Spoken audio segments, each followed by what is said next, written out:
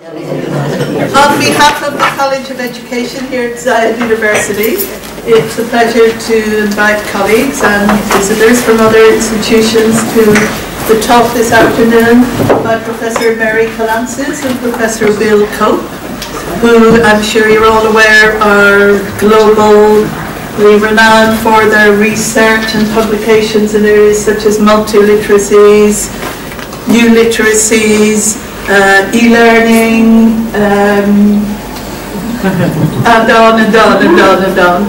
So it's a real honour and a privilege for us to host them and have them here for their talk on big data and the implications of big data for research, for assessment and for learning. So without further ado, over to Professor Mary first and then after Professor Bill. Thank you. Thank you. And thank you all for turning up to hear us talk today. It's a real privilege and my honour that you're interested. I'm going to do a little introduction and Bill is going to give the talk. And actually what we're going to do now with you is kind of share with you the latest work we've done. We're Australians, you can tell by our accent, and 10 years ago we were recruited to the University of Illinois, essentially because it had the resources to do the kind of work we wanted to do, which required technology, right? Required computer scientists, required engineers. Not that we didn't have them in Australia, but you know, in Australia you get a grant of $150,000 over 3 years and you think it's Christmas. Whereas in America, we've been able to secure the resources to share with you what Bill is going to talk about. And of course it took us into, once you start investigating what technology, the e-ecologies for learning, it takes you into a different domain which impacts on your research, impacts on the way you think of the world, and he's going to share that. But by way of introduction, just in case some of you don't know of our work, we spent 30 years of our lives really preparing teachers, educators around curriculum issues, pedagogy, literacy. That's what we did in collaboration with others. We are team players, we're working teams. The new world requires that of all of us. It's impossible to achieve and solve the kinds of problems we have without the genuine interdisciplinarity that teamwork brings. So just very quickly, because Bill's not going to talk about this part, he's just going to show you the new tools and the implications of the new tools that we've invented in Illinois. But when we worked, the latest, 20 years ago now, but one of the significant things that we did was around the multiliteracies project, which was an aggregation of what the group that got together thought was important for the future, which is already here. But at that time, we had a bit of money and we got some folks together in New London, in New Hampshire, in America, because it's cheaper to bring people from the US and from England and from Australia there rather than bring them all to Australia. So we ended up in New London, which was a little town that Courtney Kasdan found a cheap hotel for us to spend the time together that we were working, and we thought it was ironic to call ourselves the New London group, and that's what we did. But we did that because we wanted to solve a big problem together, and that is that all of us were working and publishing, trying to make a difference in the world, and what we could see is that the gap between those who were achieving and those who weren't achieving in our schools and our universities was getting bigger rather than smaller, despite everything we were doing. So we thought if we left our egos at the door, left our names at the door, and got together and said, well, what makes a difference? What is it that you need in order to be what the Europeans call a good citizen worker learner, an effective citizen learner worker? And the three things we came up, and I'm going to say this quickly because these three things are embedded in the tools that Bill is going to describe, and because he's going to talk about other elements of it, I wanted to just, those of you who know the work, just kind of recap. But the first thing, of course, is a word that is kind of misused, used a lot, and that's diversity. You know, in every classroom, in every learning environment, every learner, as you know, is unique. Carl Wyman, who's a physicist, a Nobel Prize-winning physicist in the United States, you might know of him, but he's also an educator. He says he knows all the contextual components of splitting an atom, right? Complex. Splitting an atom is a complex thing. But transforming a learner, the contextual issues are even more complicated and more unpredictable than splitting an atom. You know, did they have breakfast? You know, are their families fighting? You know, do they have the language? You know, if you know the contextual issues are very critical. So diversity in its complex sense is really important to us as educators, not as a feel-good, not as a political correct thing. It's the reality of what we need to deal with. Sometimes we call it now personalised learning or differentiation. You know, we understand that if we want to engage and transform a learner, we have to know who they are.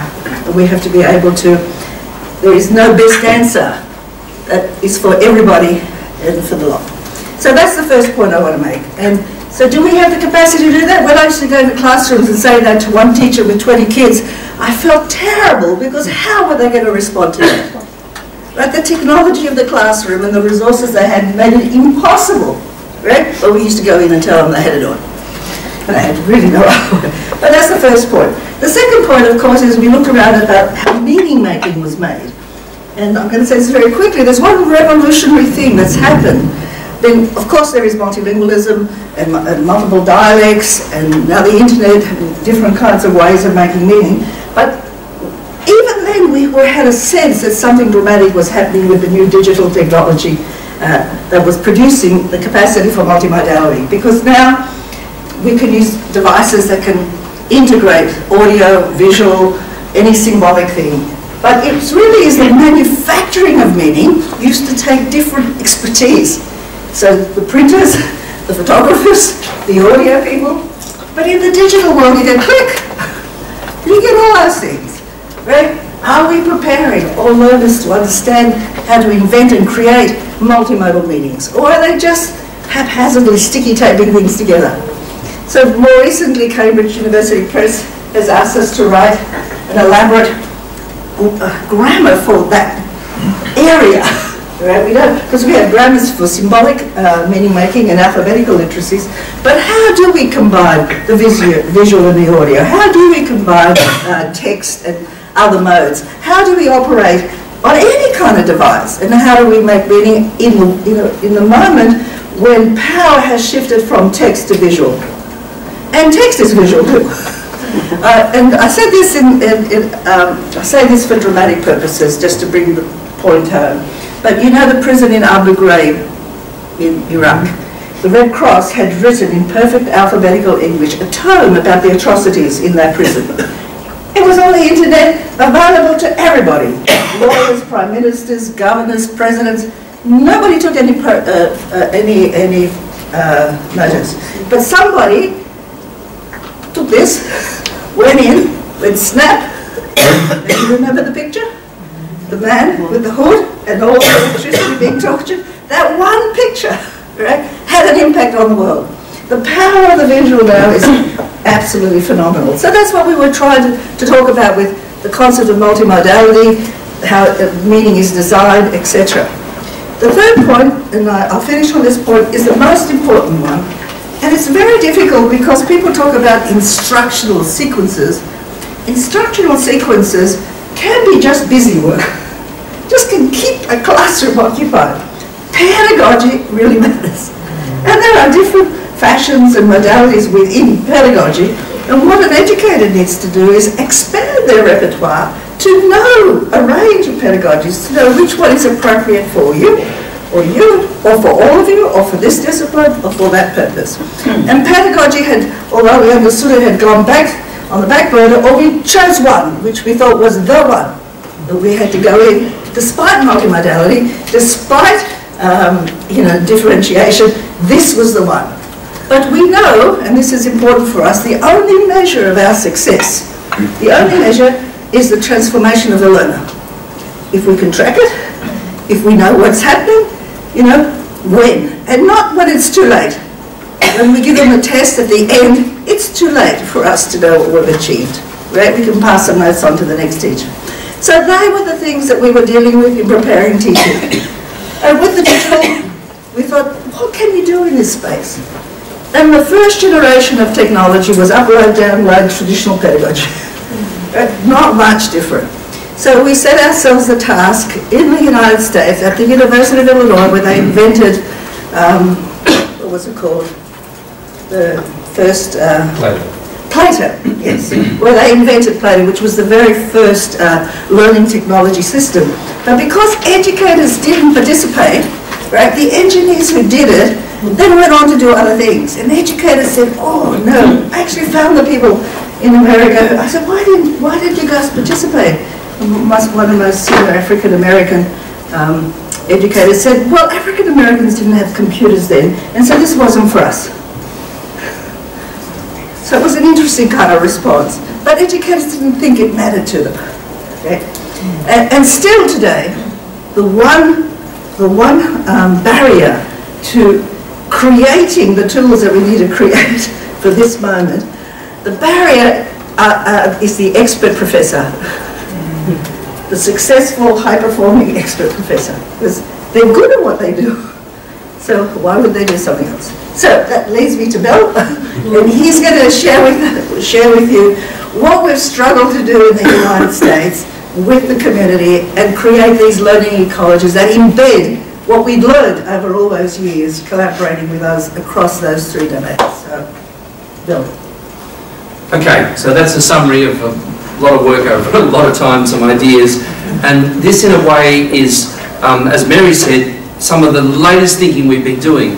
And you've probably heard this phrase, big data, used a lot. I mean, when you have this phone in your pocket and it knows where you are, and when you can navigate the world with GPS maps, that in fact you're embedded in this network of computing devices where there's a lot of information about you. When I go to buy something on Amazon, it suggests a book that I should be buying on Amazon, and it's often right. I often buy the darn thing because it knows about me, it knows about my purchasing history.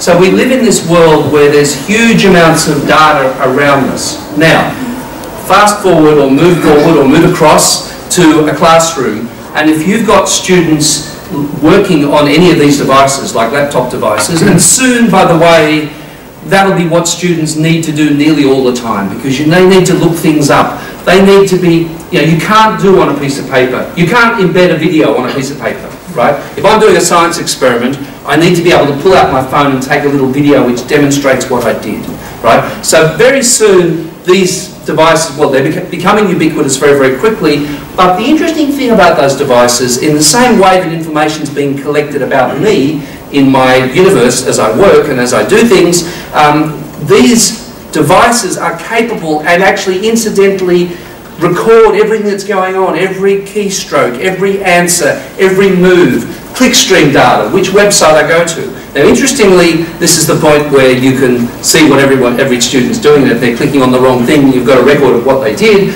It's a kind of system of surveillance as well, but also it's a system where there are new responsibilities involved.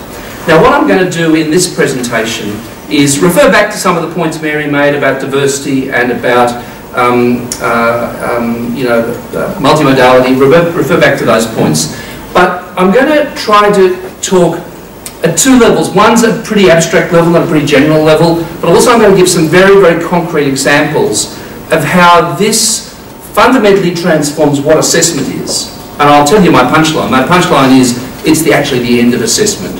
It's the end of the distinction between instruction and assessment, because everything you do in instruction involves feedback loops, something I'm going to call recursive feedback. And you don't need this strange artifact at the end because you actually have a record of everything that was done, right? It's like a version of continuous assessment, if you like, that old-fashioned idea. So, but also what it does, it fundamentally disrupts what we do as educators, as research people. So to give you an example, what we used to do is get a sample of kids and have an experimental group and a control group. We have people we're working with at the university. Our university has 44,000 students on the campus, but that's not the interesting part. The interesting part is we have 2 million MOOC students. And what we have is, we don't have to take a sample of those students and have a control group, an experiment group, because we can look at what 2 million students are doing simultaneously. There's no difference between, there's nothing, sample sizes of God. We don't need sample sizes because n equals all, okay? So what we can do is we can look at a whole data, and then what we can do is we can take an A group and a B group and do something slightly different with them and see what happens, which is kind of, it's actually the research methodology that Facebook and Twitter use for introducing new features. So I've told you what the answer is at the end of the punchline is, just so you can anticipate where I'm going. And what I want to do is now go through that argument in some degree of detail. My apologies for this screen, by the way. For you people at the back, it's a postage stamp. So what I'll do is... Can you turn the lights off, please? Oh no, is it clear enough? Maybe it's clear enough. It's okay. It's okay, all right. What I'll do is I'll also leave this PowerPoint, but also there's a journal article version of this paper. I'm going to start with a technical definition of what big data means in education, and there are 4 components. Firstly, the incidental recording of everything. So in other words, when kids are working on bits of paper, the things get lost, they're ephemeral. We're incidentally recording everything that goes on. But what's interesting also is we have very varied types of data in here, complex data, a click that they've taken to a website, a move in a game, a piece of writing they're doing where they put some keystrokes in, an item-based test. These are fundamentally, it's complex, variable data, and in fact one of the interesting things about this big data universe is the capacity to deal with complex, variable data. It's accessible, it's not that hard to get to. If you can't get to it, it's because the technologists haven't let you get to it for some reason or another. It's durable, it can stay forever, it costs nothing to keep it, so you can keep a whole student's everything they do for years and years and years in these spaces. But also it's open to various forms of analytics, visualizations which tell you what learners are doing. So this is a kind of a technical definition of what this environment means for education. There's a reference here if you want to read a journal article version of this talk, what I'm giving, the part of the talk I'm giving now. This was published last year in AERA Open. But also Mary and I have done this somewhat more accessible book just recently as well, which goes through some of these ideas if you're interested in a kind of a reference e-learning ecologies.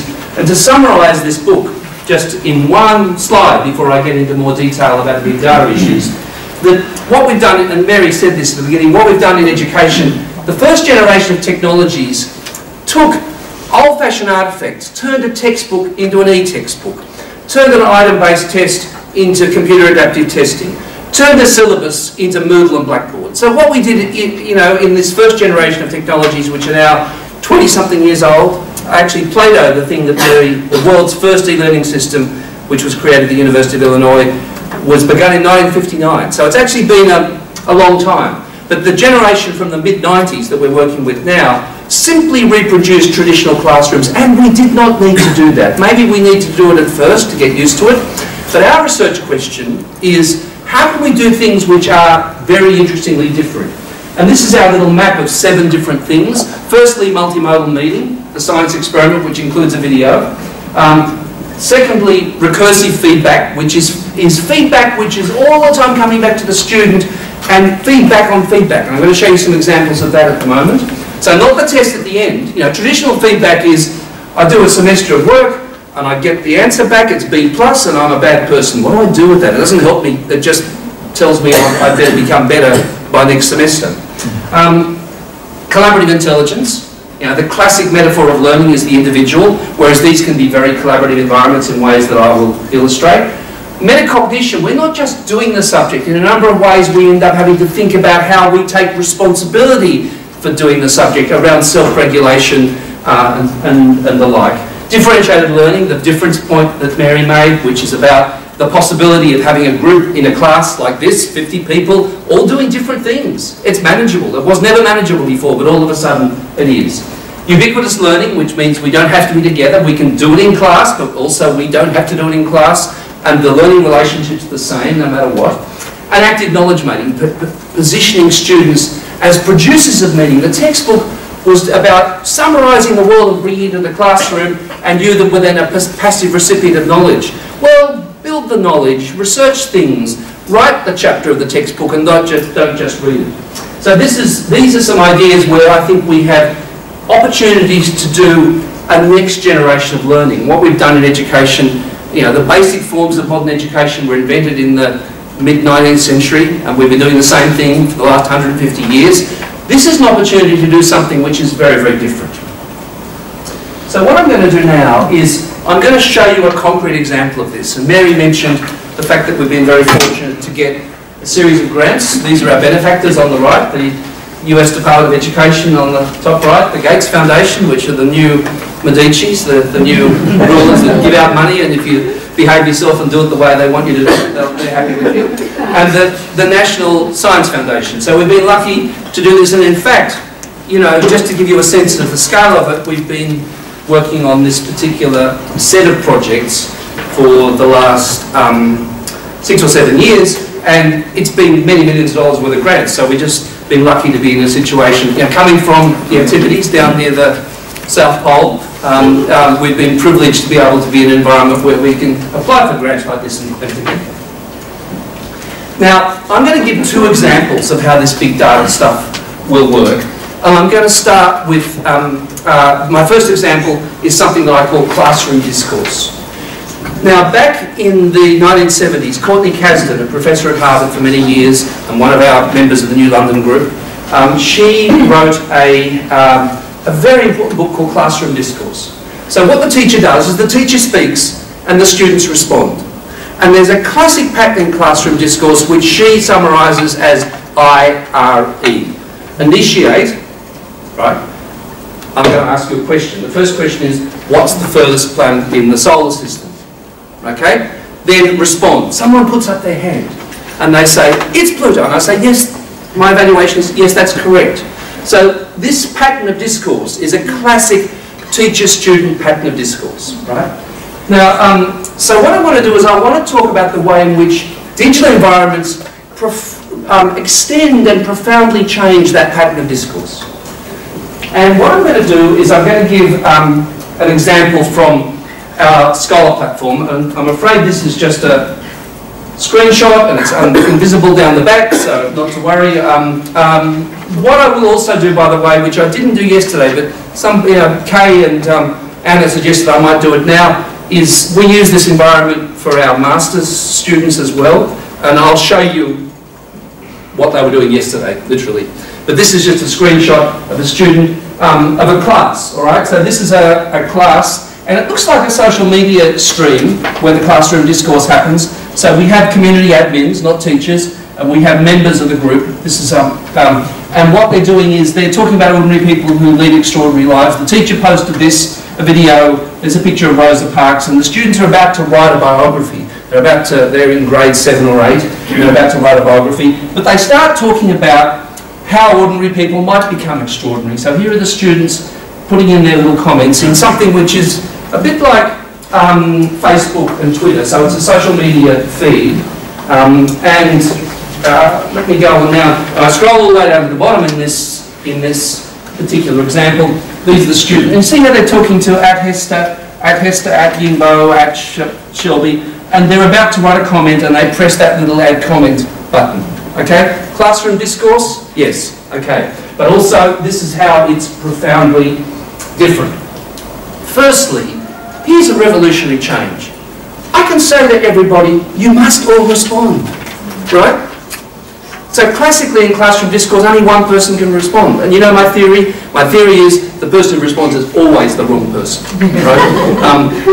And the people who need to respond are probably, their minds are wandering and it's boring just to listen to an answer and so on. The second thing is lowered barriers to response, which is the people who should be responding, as opposed to the wrong person who did respond, right? When they come down here to this add comment part, they type in their comment, and they can see other comments coming in along the way, and they've got, if it's live in a classroom, they've got seconds before they press the add comment button, and they can think about it a little bit, and they can shape their ideas, they can get a little bit of confidence because they can see what other people are thinking. So that's the next point. It's a shift from the oral to the written. So in other words, what we're doing is we're getting a thought which is a little bit more finely thought through, less redundancy. And one of the bits of the linguistics work that Mary and I have done is about the profoundly different grammars of orality and literacy. And fundamentally, the grammar of academic work is the grammar of literacy. And if we're shifting students in that direction, that's a good thing. But the next thing is, when everyone responds, learner differences will become visible and valuable. So you know my trick question about Pluto? Well, it's not a straightforward answer. So classical classroom discourse anticipates a single answer where you're supposed to guess what's in the teacher's mind, and the person answering has to be the proxy for a single answer. But when everyone answers, in fact, it's a bit problematic. Pluto might not be a planet, and there might be other things which are planets as well. And we can start talking to each other, and nothing, everything in the world becomes slightly more nuanced, a little bit different. It's highly engaging. It's really boring just to listen to somebody else giving an answer, because don't forget, one person's answering and the other 30 or whatever the number is are just sitting and listening. In social media, we're used to a high level of intensity, so there are actually 30 answers, which I have to speed read, and I've got used to speed reading these things, and that's part of the skill. So this is engaging, and also the other thing about it is when somebody responds to your response, there's the stickiness. I mean, social media, the metaphor that's used about what keeps us in social media is stickiness, which is the reciprocities that go on in that kind of dialogue. There are no reciprocities in classical classroom discourse, and not of the same order. The read-write mix and participation is about right. So for most students in the class, most of the time they are listening. Here we built a balance, an equal amount of, about equal time for read and write, in terms of that kind of logic. We can break out of the four walls of the classroom. Classical classroom discourse, we've got to be within these four walls, and we've got to be at this time. Confinements of time and space. We can do this conversation in the classroom, and it's great to do it because we can talk over it, and in fact the nice thing is I can talk to Anna, then I can talk to you all at once, even though you're not sitting beside me and it's not chaos. Or we can do it overnight. It makes no difference. Anyone can be an initiator as well. It doesn't mean that the teacher is just initiating a response. But my last point, and this is really the point about the big data regime, this is the really important point, is there's a new transparency. So we know whether you're thinking or not. We know what you're saying. And by the way, we can even use various machine logics to compare the prompt at the top with your response. We can measure your response, how many words, how much time you spent on it. So we've got a running record of everything that happened. This is a highly collaborative environment, and we have a running record of the conversations in that collaborative environment. So we can actually apply learning analytics to this in a way that wasn't possible in the past. So that's my first of two examples. My second example is this. This is classical assessment, yes? People see this image, it's kind of been a meme on the web. This is real, by the way. This is I think it's in Thailand. It's a test in Thailand. But it's a kind of an allegory for what we mean about knowledge in these environments. It's an allegory for that. In other words, it's blinkered off. It's my own personal stuff. It's what's between my two ears. But also, it's what I can remember. Now, why do we need to remember much when I've got the phone in my pocket and I'm constantly looking it up? I mean, what does memory mean in the 21st century? We're in the middle of a revolution. Memory is about our capacity to use these things that Mary and I call cognitive prostheses. Right? These are our mental third legs, you know. So in other words, why would we value memory work anymore? I mean, this is a very big change that's going on at the moment. So what I want to do is I want to use that as a counterpoint to the scholar environment, where what students are doing is they're now doing a project, right? So this is project-based learning, if you like, 21st century style. And what they're going to be doing, remember that little prompt I saw about ordinary people and extraordinary lives? They're now going to start writing a biography, okay? And what they're going to do is they're going to write their biography, but we're going to give them an embedded rubric along the way. They're going to get feedback from two peers, could be three, whatever the number is. They're going to revise using the feedback in the rubric. They're going to write a self-review along the way, and then they're going to publish that work to a portfolio. So I'm going to show you that happening now in this environment. And you might have noticed, or you might not have, the first space was called community, which is the classroom discourse space, and we're now in the second space called creator. And we have here a multimodal editor where you can actually upload videos inline, you can upload audio, you can upload data sets. The whole point Mary made about multimodality. That stuff can all be put in line, and the description on the right is write a narrative about a historical person, choose the person, and off you go.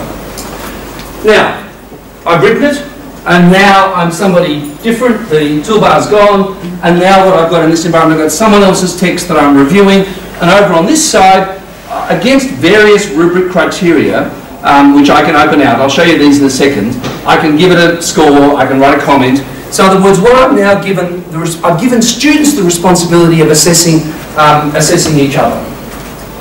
And if I go on now, this is, I'm sorry, totally unreadable, but this is an expanded version of the rubric. If you open up those little arrows, this is what you see. So beginning exposition with a set of rating levels, setting exposition, main historical character, plot, complication, resolution, originality, writing conventions, a classical rubric. And in fact, this is based on the US Common Core standards. And the idea is, let's rewrite the Common Core standards for the students, and let's get the students to use the Common Core standards to assess each other. But while they're writing, they see the rubric, which tells them what's expected along the way. Now, we get back the comments. This is an overall score on the right, a summary of the several people who reviewed this particular work. And also what we can do is open out each person's review. So, in fact, I could see the name, but it was an anonymous review, and it goes straight to the point, and so we get a whole set of comments here along the way. Now, there's a number of very big shifts going on here between classical assessment and this. Firstly, we're asking the students to participate in the assessment process, and we're going to take their data seriously. And what our research shows is that the average results across 2 or 3 peers are pretty close to what an expert would say. So you average out things which are slightly anomalous, the scores look about the same, but most importantly, I'm getting it in the middle of my work, not at the end. I can see other people's work as I go along. So in a way, the point Mary made was making before was about the world of cheating. We're systematising cheating, right? What we're doing is taking off those blinkers and allowing you to see other people's drafts along the way, and to give them, in order to give them feedback. But we're going to know the extent to which your peers have actually given you useful feedback, and you're going to own up to it. You're going to say, I took on board this feedback in the following kinds of ways. So we're going to build a collaborative knowledge culture where we know the provenance of every little piece, because we're asking the students to be explicit about the way in which that collaborative environment has helped them. We also have this annotations area as well, so bits get highlighted and there are comments and we can have discussion backwards and forwards. So the idea here is the feedback is recursive. It can go around multiple cycles.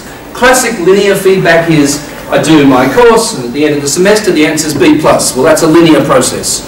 This is a recursive process where there are lots of small bits of feedback coming in.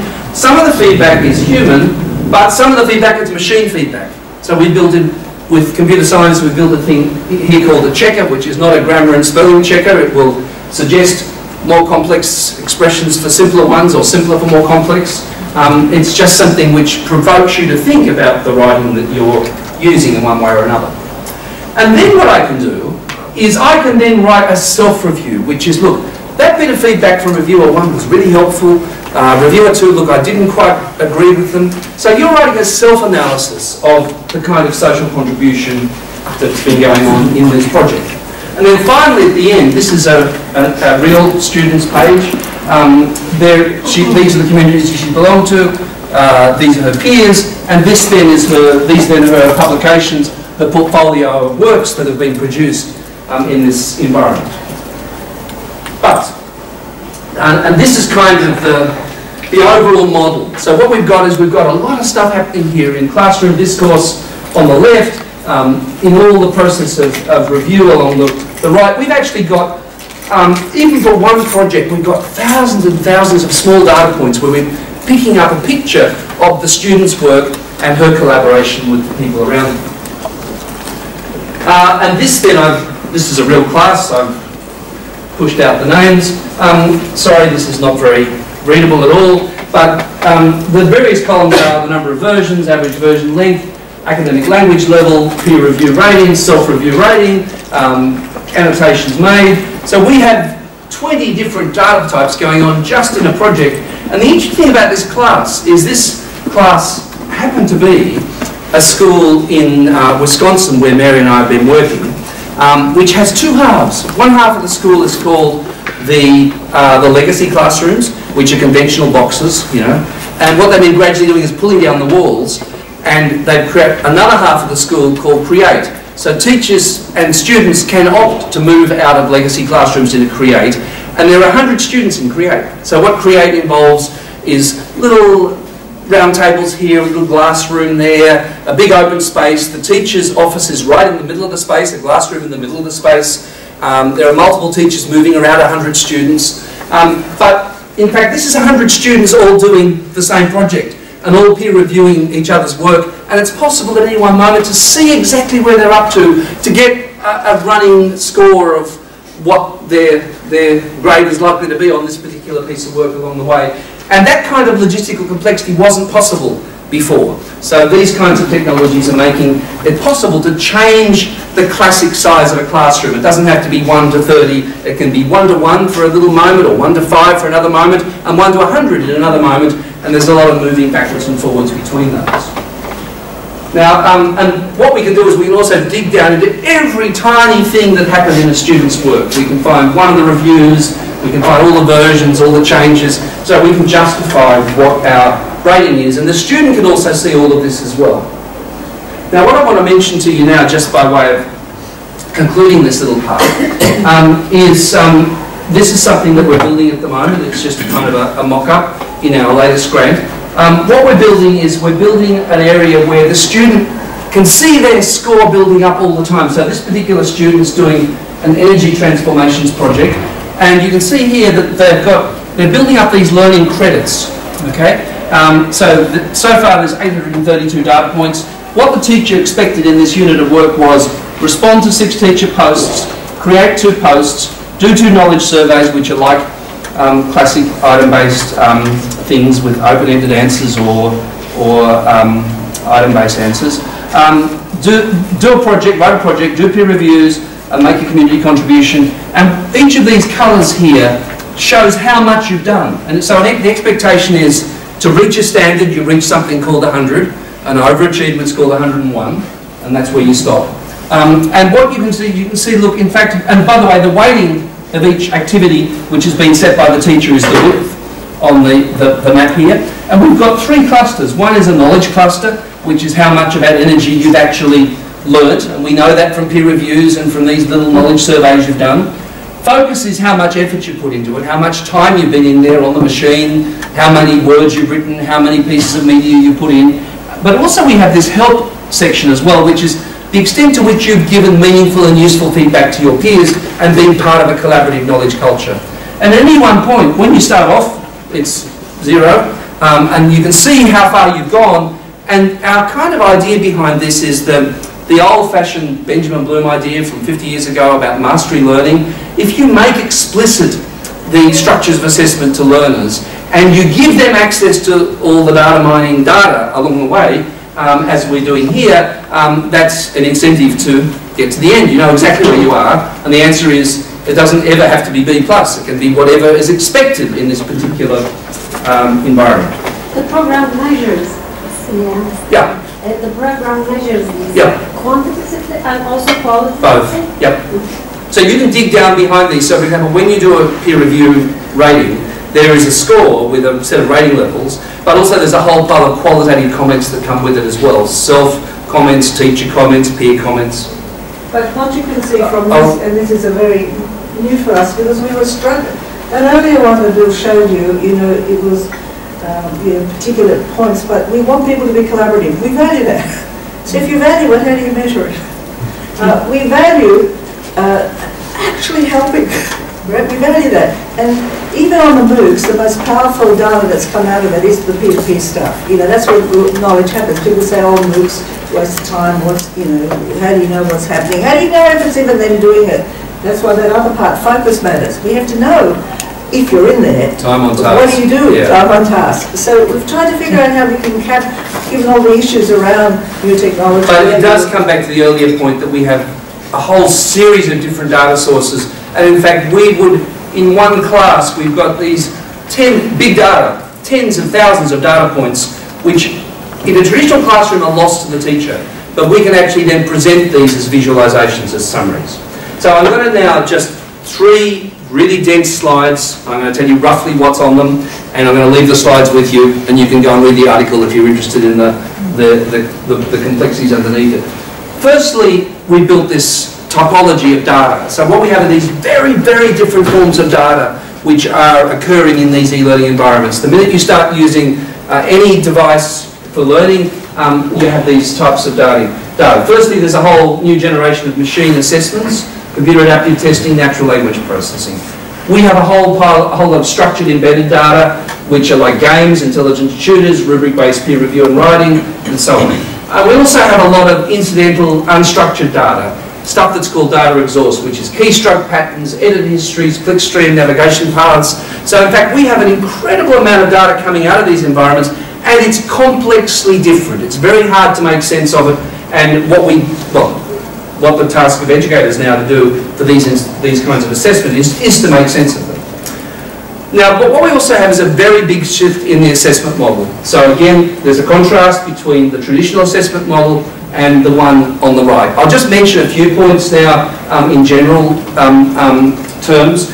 The first one was traditionally assessment was external. It was this strange artifact, item-based test, a closed book essay, the blinkers on.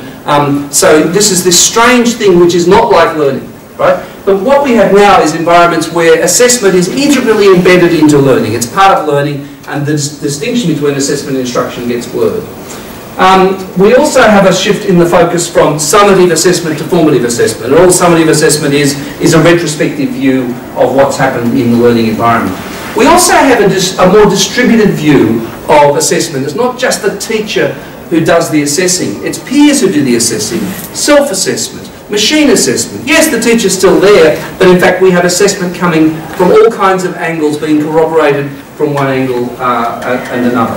We have a shift away from individual memory being the exercise to looking at the artifacts. When I do a project, it's not what I've remembered. It's the collaborations that I've been part of. It's the research that I've done. It's the stuff that I've looked up. It's the stuff that I've found. I've actually built a piece of knowledge. And what we end up assessing is not how smart you are between your ears, but the knowledge artifact that you have produced. That's actually what we're assessing, which might be a science experiment write-up. It might be a math problem where you've explained your workings. There's all kinds of examples of that. So that's just highlighting a few points here. Then, for the research environment, again, I can just simply touch on some general ideas here, is the traditional research model that we come in and we take a sample and we have an experimental group and a control group. Again, this is changing phenomenally because we've got these massive data sets where you can look at every single learner in this environment.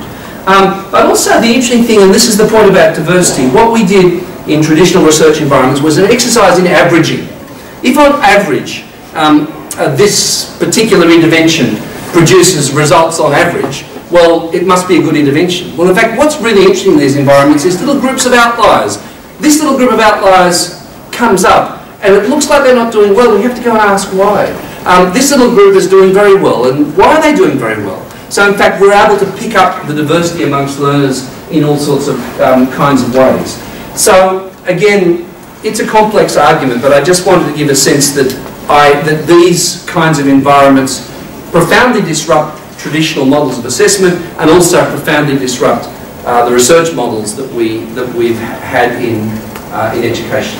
So that's basically a very quick summary. This is about educational science data structures. That's another whole argument. This is just a couple more references of some work that Mary and I have done if you're interested in learning more about our general thinking, and if you want to email us and get us some stuff.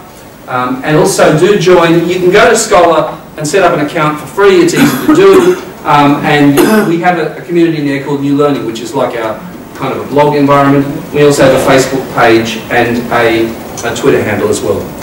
So that's a quick overview of the most recent view of our thinking, and we've still got 6 minutes. So, anybody like to ask a question? Shall we start here with Bev? We're actually required to use Blackboard, and can we do the same kinds of data collection on Blackboard? No. The simple answer is Blackboard is a 20-year-old technology, and it's also a 100-year-old pedagogy. So the 20-year-old technology is a hub-and-spoke model, upload, download, and it's not based on this peer-to-peer stuff. So, so the difference is the underlying data model behind Blackboard is Microsoft SharePoint, 25 years old. whereas what we've built is built on the same programming language that 20 uses. So the answer is, and the artifacts then that are produced are not readily data mineable. So what we've done is we've built an environment which can be data mined. Now, having said that, you can put this inside Blackboard, and you can put Blackboard inside this. And I'll say one more thing. Blackboard is, Bill's talked to Blackboard. He's gone and talked to all these people. They can't shift because they've got a big market. And you're stuck with what you have. But as Bill said, you can go across this way. Is this the only platform like its kind? Or are we going to be seeing more of this? I think we'll see more of them. And as I said, we've been lucky. We do education.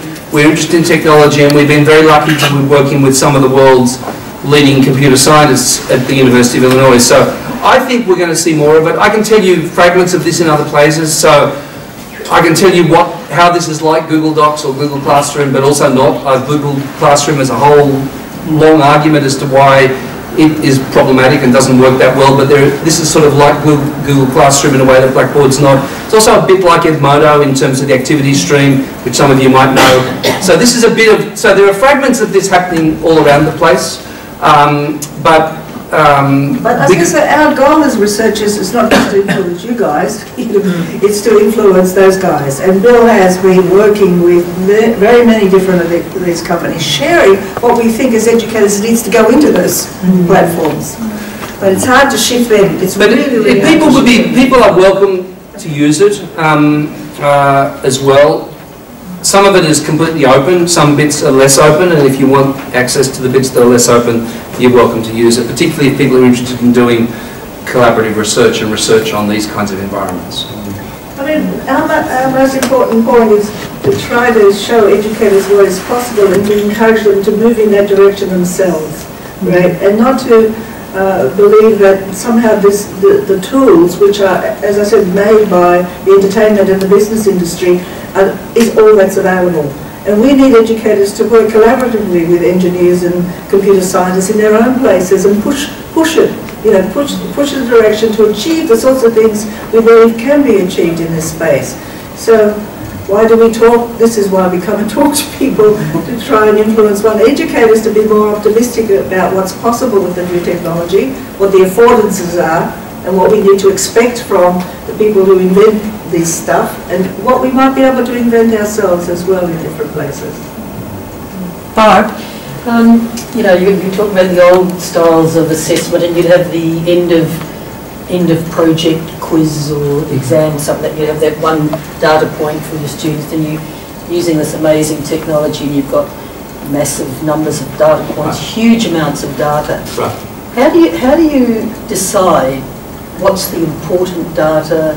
How do you keep the balance between being completely overwhelmed with data and sorting out what's important to use, and not having enough on the other extreme? So, this kind of scary thing is that project with 100 students doing in that class, there was 500,000 words of data there all over the place. So part of the challenge, and by the way, that data would have been there with 100 students doing handwritten projects as well, but just totally lost. So the challenge is to build ways, essentially building visualizations which present that data not just to the teacher but to the learner, right? So that Astor plot that I showed with the colours, that's actually the learner view, where they can see exactly what their score is given the teacher's expectations of the work that's to be done in terms of the amount of work, what they're to learn, and their expectations around collaboration. So the teacher can actually vary all of that themselves depending on the mix that they want. So we want to be pedagogically agnostic to allow the possibility of doing conventional transmission pedagogy in these kinds of environments as well, but also the possibility of expanding the range of things that are done. But the trick is not to be overwhelmed by data, which is to build these visualizations which are accessible to learners and to students, and in a way to teachers. In a way, the world's full of these things which are increasingly more accessible. For example, one simple example which you may know of is this personal budgeting software called Mint, which data mines all your bank accounts. So all you have got to do is give all your bank account and credit card numbers to Mint, and it brings you visualizations about what you're doing, which are elegant and beautiful and clear and obvious and Scary. and frightening. That's right, terrifying. Because have all these red bars and red circles and whatever. So that's part of. Spent more than you've earned. You spent more than you earned. Yeah. That's right. We're now tyrannised by mint. So, but interestingly, that it's becoming part of the culture to be able to use these visualizations and to make sense of them. And part of our thing also is giving as much control as possible to the learner. It's not just secret knowledge of the teacher. The knowledge the teacher has is of the whole group. That's the only difference between the learner knowledge and the teacher knowledge is you don't want the students seeing the whole group, but it's the same data essentially. And also, it's not an either-or, right? We are talking about learning in colleges in which this is a part of. It's not that everything happens in this space, right? In this wonderful little school in Wisconsin, where you have the legacy and the create. I mean, there's theatre and play and conversation, and it's all done. It's human, we go to so many schools, you feel you're going into prisons. How can we do this to human beings? How can we do it to them? Right? I remember my mother she used to go look at our little kids at school. Right? My mother's a Greek background. She came from a village, and she used to come back and she'd say, "They're hurting them. They're making them sit on chairs." Right? The idea that you had to sit on a chair for long periods of time, she just thought was anti-human. But we train them. And the other thing we do is they come in synesthetic, they touch, they dance, they draw, and then we make sure that step by step we take them only to alphabetical literacy or some symbolic, and everything else gets stripped out. But it's not human. There's a very important segue though, which is that in fact if you've got these phones and you're doing a little dramatising something, take a little bit of video of it and then put it here, which is a record of what you did. You're going out on a science excursion into a park and looking at the vegetation in a park or some natural environment. Take the phone with you, write things up, some of the words. These become ways of connecting the material world with this documented digital world. The best example are all the Instagram food pictures, you know what I mean? Which is, this has become a ubiquitous thing now. So it's not as if the computer world is this mechanistic world separated from the world. It's actually a place where we can document what we're learning in these vivid, multimodal kinds of ways. And to go back to my example before Bill interrupted me, they're living experiences, and the teachers collaborate. You see, again, you can't do it with one teacher, 30 kids. So even with computers in the room, it's very, very hard. In this space, teachers collaborate. Sometimes one teacher would, they'd plan, you take the 3 because these kids need extra, or something we'd be doing it together, or they'd all be doing it together and teachers were watching it. You need a different profession, and you need to expand the repertoires, and you need teamwork amongst the educators. Now, this little school's figured it out. They've done it. It's wonderful. They love coming to school. The kids love coming to school. The teachers feel like they're real professionals, right? And the legacy school, they're still doing exactly what they did, and the results are equally, across the range, right? Actually, we've got a very nice video of this school on our website too, where the kids are talking and the teachers are talking. You can see this beautiful environment they've created. So, yeah. Okay, one more question, perhaps a final one from Bridget. It's very interesting, and thank you very much. And it's obvious that you're excited in what's out there. And all this interaction and learning is changing, everything is changing. So should we expect smarter students in future? Better than us? It's about relevance for the future. The future requires not the individual making, being an individual star, an individual performer. It needs collaboration. So you have to prepare them. It needs compromise. It needs negotiation. The kind of world we're moving into requires different kinds of skills. The skills that they're learning sitting up like that are the skills of passivity, which is allowing all sorts of things to happen now that shouldn't happen. So how do you prepare people to have agency? How do you prepare them to collaborate? How do you prepare them to understand the multimodality that's around them? When we started multiliteracies, we were predicting social futures, right? And the education system I had was for time when people needed to be passive, right? To do as they're told, to ignore their neighbour, to look after their own households, to, you know, it was for a different moment. So as educators, is that what we reproduce? Is that what we continue doing? Or do we have to prepare them for a future where they can, their humanity matters, right? That the humanity matters, collaboration and sociality matters, and they have the skills to make it work. So that's the point. Not for their period of time. Actually, I'll sort of, I know this is my last answer. A very, very interesting piece of research by a New Zealand researcher by the name of Flynn. And this thing got called the Flynn effect. So the most stable tests in the universe over the last century are IQ tests. They essentially haven't changed. And one of the interesting things which undermines the very concept of IQ tests, by the way, this is what I like about it, is that if you look at IQ tests over 100 years, kids have got better and better and better at IQ tests. So the tests have stayed the same, kids have got better and better at them. So yes, I think the generation who grow up being able to swipe these devices, operate in these learning environments, will be much smarter. But the real challenge is this. What we've done with education is we have institutionalised inequality. And we've done that because kids come into a class and we've got to put them across the distribution curve. So they've already been sorted out in one way or another by age or by, Mary and I at the moment working in the medical school, these brilliant students who get into the medical school at our university, and they've got to be put across a curve, you know, where some are really bright and some do well, a whole lot are mediocre and some are stupid, right? Because it's referential to that particular group. To get in, you have to have a score which is highest in the country. One of the arguments about mastering learning and making the assessment process very visible to learners, so that Astor plot that I showed you, is that it's possible for every learner in a particular cohort to reach standard. Just be very explicit about what's expected and show them where they are at every point in time. And if they bail out at a certain point, it's their choice to have bailed out and not to finish the program or not to have got a higher score. So one of the problems about our education systems is they are structured around systematising inequality, insisting on inequality. Why do we as teachers insist on inequality? So one of our arguments in this is how can we build environments where in fact more students achieve the expected standard in a particular cohort, and the ideal would be everybody achieves standard. That won't happen, but the idea will be, instead of having a normal distribution curve like that, to push the curve over this way.